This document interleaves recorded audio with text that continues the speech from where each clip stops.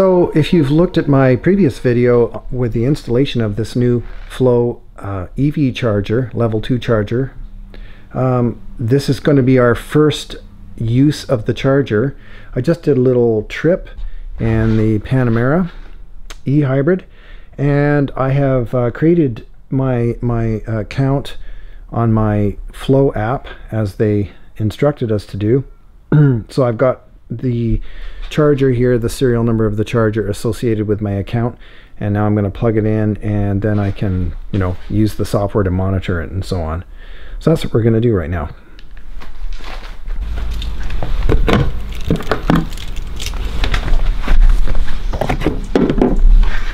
So it should start charging automatically.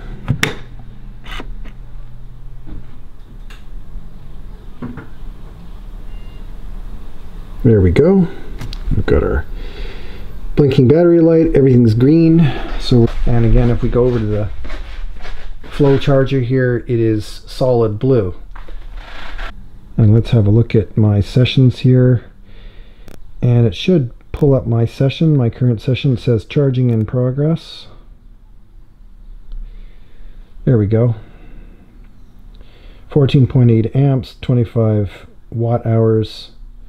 Duration 34 seconds, so you can actually control the session, but this will keep track of the progress of your charge. Now the Panamera e-hybrid has a 10.8 kilowatt hour battery pack, and I've depleted it about half, so it'd be interesting to see. It should be quite fast to recharge this with a level 2 charger at home. So what's it? It's about 25 to 3 o'clock right now, 25 to 3.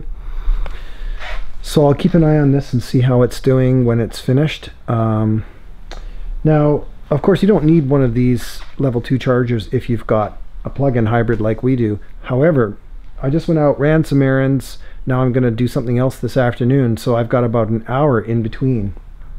And I've got about half my battery capacity available right now. So with the fast charger, I should be able to top up the battery almost all the way in an hour at home, so I can go out again, and with this short range plug-in hybrid system, I can still drive around in electric mode, EV mode, without having to plug in somewhere else on the way out.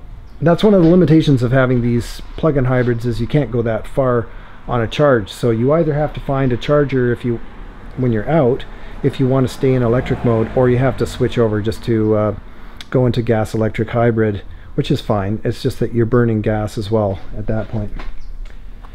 Obviously, if you have a full electric car, an EV, you definitely have to have at least a level 2 charger at your house or at your business or whatever it is, in order to charge up quickly enough, because it'll just take too long otherwise. But we're not there yet. We don't have a full EV, but now we're ready to do that. And once again, there is a rebate program available right now through BC Hydro.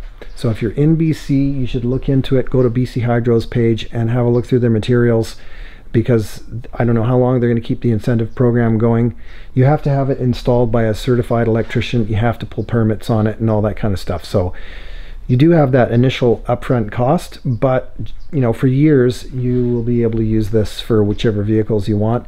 And this particular charger, the X5 charger, allows for an additional charger to be installed on the system, so you can have 2 cars charging at once.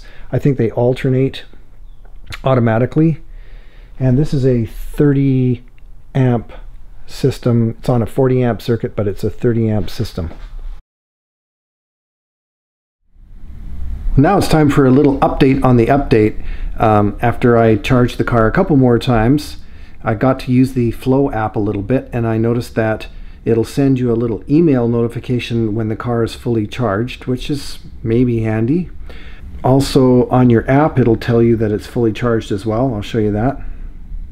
I guess if you have like 2 electric cars or something, and you want to change the charger once it's fully charged on one car, you want to switch it over to the other car, that could be handy, so that you're not kind of wasting time waiting for something that's already done. Apparently you can have 2 chargers connected to this system. I don't know how many amps you're going to pull with 2 going, but right now it's only been charging at like 15 amps. I noticed it's only been charging at 15 amps, and I'm not sure if that's a product of the car charger that we've got with this system, or is it normal operations. I haven't had time to really figure that out yet. But in any case, just a little update for you. So if you are thinking about getting one of these level 2 chargers, it gives you an idea of what to expect, and perhaps you want to look at another one of the products like a Leviton or something like that, or a Sun Country or something, some of the other competitors to the Flow charger. But at least with the Flow, I kind of like the app, and I've used it before for the city parkades and various chargers around the city. So you may prefer one of the other systems, I don't know. This would be the readout telling you how many kilowatts and how many hours it took and stuff like that. But if you go to your phone and you go to like Charge Hub is an app which will show you where all the different chargers are and whether they're occupied. It's fairly accurate, although I notice sometimes it's supposed to show you green where it's available. That one's red, for example, so that one's not available. This is downtown Victoria. So for example, you would look at this one down here, Bastion Square Parkade, and it'll show you some details about it. It says 0 ports available, 2 ports in total. It'll give you some details about it, like the range, distance from where you are, that kind of stuff. So it's pretty handy if you're looking around for chargers. And then the same goes for the Flow app. The Flow app will give you that information as well on a map basis. So for example, if we go to Victoria, here again, you'll see there's like, let me just put it, I gotta put it down here. There's downtown Victoria, so there's a ton of locations there. You can see how many Flow chargers there are.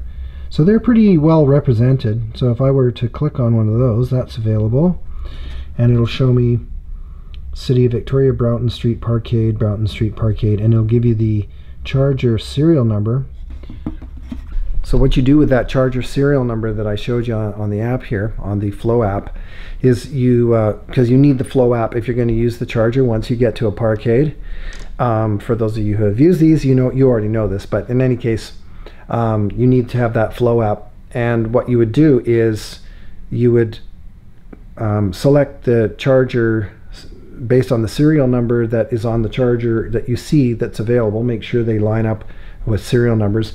You start the session on that basically, and it'll authorize it, and that unlocks the charger, because usually they have a little mechanism to lock the charger port, and you unlock it, and then you can go ahead and plug it in and start your session. Of course, at home you don't have to do that. You just use it the way you would normally use it. It's just put it back in the holder, and it doesn't have a lock on it. And there are other free chargers around town that are not proprietary like that. You'll find those all over the place. They don't have locks on them, so you don't have to log in. You just basically off you go. You plug it in. You don't have to have any app for it. So there's some of those as well. All those level 2 chargers. Yeah, so that's it for now. Hope you found this useful again.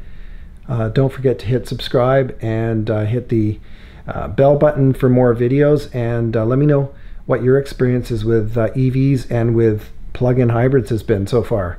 And we're all hoping that we're going to get like a Porsche 918 hybrid or something like that. Well, it's probably not a plug-in hybrid, but this is the closest I'm coming to getting a 918. Maybe we'll get a Porsche Taycan at some point in the future, but that won't be for a little while, I would imagine.